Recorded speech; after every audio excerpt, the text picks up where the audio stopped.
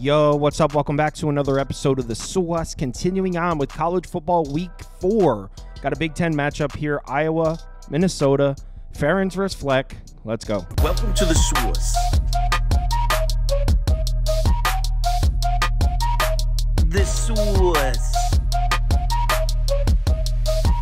SWAS.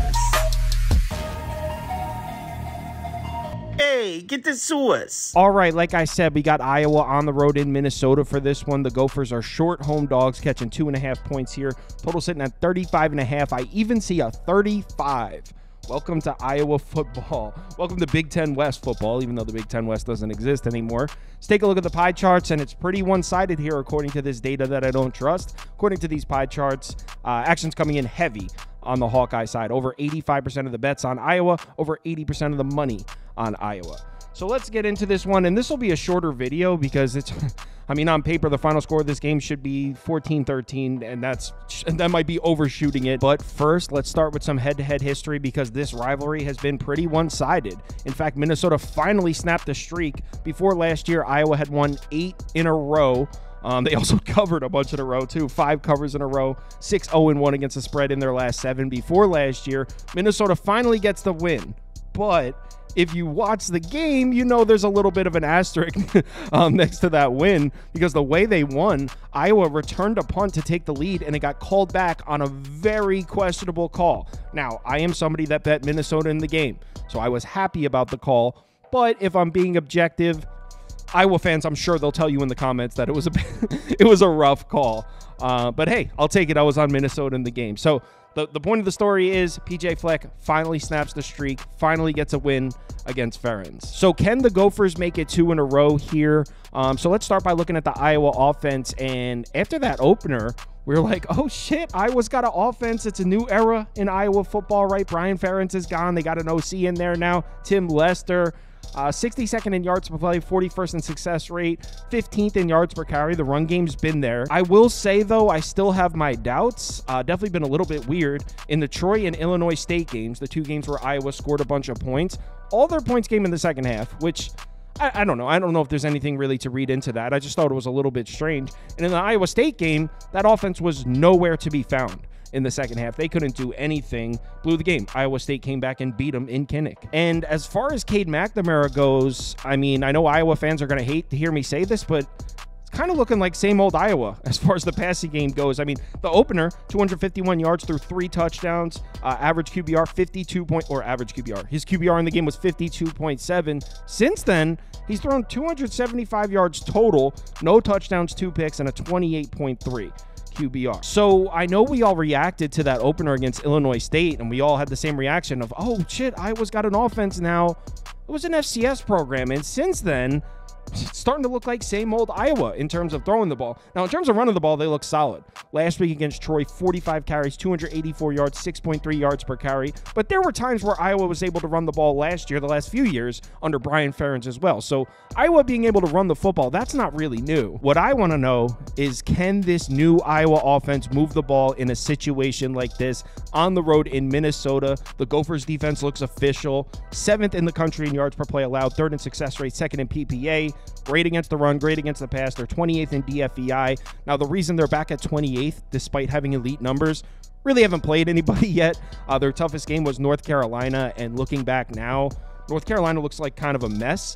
So this defensive performance against North Carolina, at the time we were like, oh shit, Minnesota, 252 total yards, 4.6 yards per pass, 3.6 yards per carry. At the time, that looked like such an elite defensive performance, but North Carolina is looking like they're going to have a down year. So it doesn't look quite as impressive. That being said, I still don't expect Cade McNamara to be able to throw the ball here on the road in Minnesota. The question's going to be right here. Can Minnesota stop Caleb Johnson?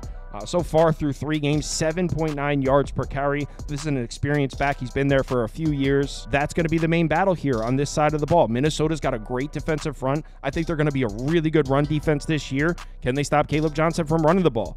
I honestly think they can. I have faith in this PJ Fleck defense.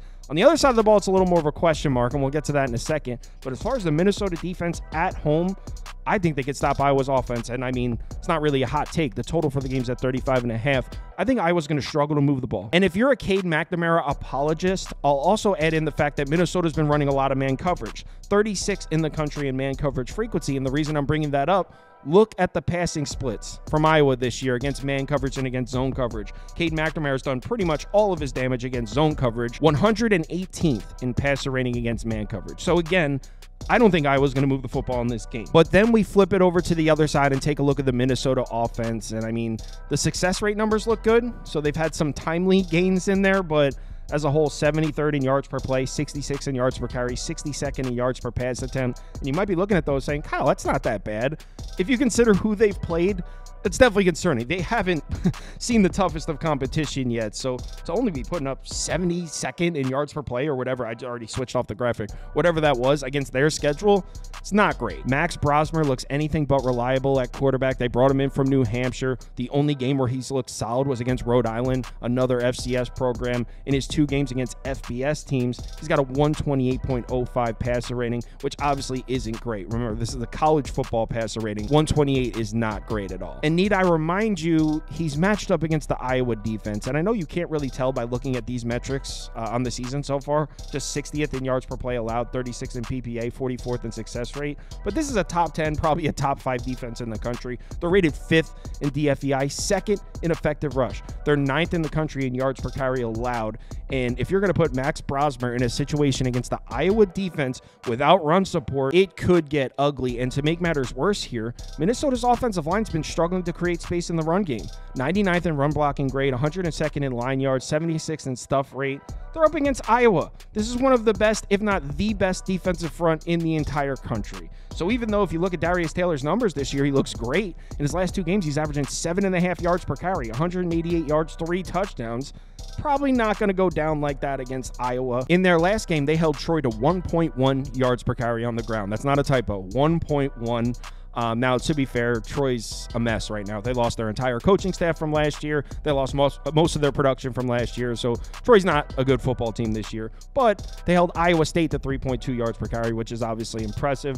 I don't really expect Darius Taylor to be able to get it going on the ground here, which means I definitely don't expect Max Brosmer to make plays in the passing game either. So as much as I think Iowa's going to struggle to move the football in this game, I think Minnesota might struggle even harder to move the football in this game. This total at 35.5 makes a lot of sense. So where does that leave us in terms of a bet? Well, I can tell you, in a game that has a total at 35.5, 2.5 points matter. So obviously, at 3, I would have to take Minnesota, and I think it's pretty indicative here. The action's coming in on Iowa. They don't want to sell any Minnesota +3 tickets. So if I see a Minnesota +3 flash at any time, I probably will grab some of it. As of right now, I don't have a bet down in the game. If we're closing at 2.5, I would go Minnesota. You can pretty much copy and paste what I said in the Iowa State game and put it here. I said I'm taking Iowa State +2.5 because 14-13 is a very likely final score, and +2.5 could hit even though they don't win the game. That's how I feel about this one. So at 2.5, I'd lean Minnesota +2.5. If I see a 3 pop, I'll take it. That's where I'm currently sitting in this one. If you want to see all the bets I do have open, head over to KyleKirms.com and click on Open Bets. You'll see all mine as well as everyone on the staff here. Also, if you sign up for Sauce Network Plus, it comes with access to the Discord, and you can participate in the weekly betting league. $150 and one of these trophies go to the winner every single week. So if you're interested, head over to the website and sign up. Also, live shows Saturday morning, 10 a.m. up to kickoff. We'll be live for 2 straight hours. We're going through 29 games. If you're able to make it, we'd love to see you in the comments. NFL show, 11 a.m. to kickoff. So same thing, 2 hours right before kickoff, Saturday and Sunday morning. Let's have ourselves a good week 4. I got crushed last week on Saturday. Need to bounce back. Remember to bet responsibly. I'll talk to you in the Discord.